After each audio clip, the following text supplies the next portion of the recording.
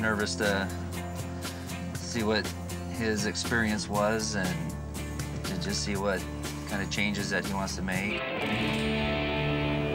I can't wait to meet your dad. Me too. Anything you want to say to him? I just want to kind of spend some more time with him. I hear a car. Uh-oh. Let's go see him. Hey, Dad. Hey. How you doing, buddy? How's it going? Good. I did not think I would miss my dad as much as I did this week. This is Mark and Laura. Hi. Hi, Mark. How you doing? Nice to meet you. Yeah. Hi. Hey, Laura. Have a seat over there.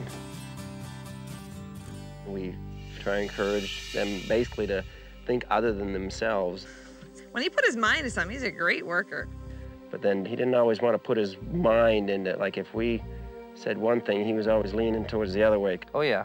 He just sometimes doesn't like to do work. I don't like doing work very much. And we butt heads a lot about it.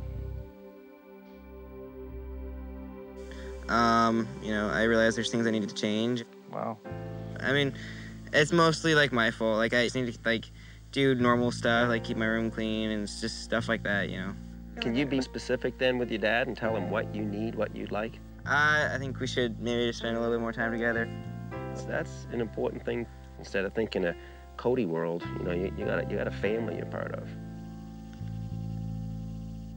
And it's not just your fault, it's my fault too as a father. You know, you're my son, and I should be teaching you all this stuff, and I try, but sometimes I, you know, get you out there, help me build a fence, and it's like, you know what, I could do it myself, just go ahead and go in the house. But it's my fault on that part, and I'll try better to work with you. I was happy to see him be able to work together. And, Appreciate it, thanks for taking your time doing You have to that. give me a hug. when Kody arrived, I saw a timid, scared little boy trying to put on a big front. See you later, sir. Now he's a thoughtful, positive person, not trying to pretend anymore. Hi. You too. I think this whole experience was a step forward in making the right decisions. Good job, buddy. Love you, man. Love you too. Because your mom is on her way, so you need to go get your things packed. I'm so excited. But hang on.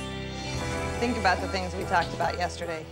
Kind of what you're I gonna see almost a 16-year-old boy with a 12-year-old maturity.